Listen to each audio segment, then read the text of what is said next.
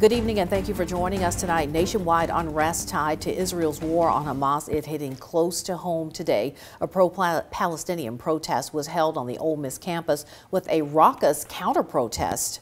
Yeah, it was. More than 24 protesters filled a cordoned-off area with signs of Free Palestine and yelled chants. Well over 100 counter-protesters surrounded the area. They chanted USA and waved American flags. Ole Miss journalism students shot video of both sides.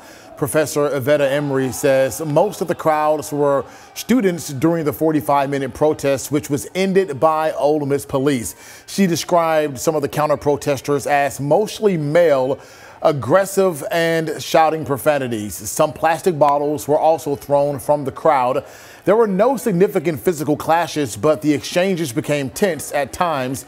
A group called for Palestine posted on Instagram it wants the university to sever ties with Israel and make a public statement against the ongoing war in Gaza.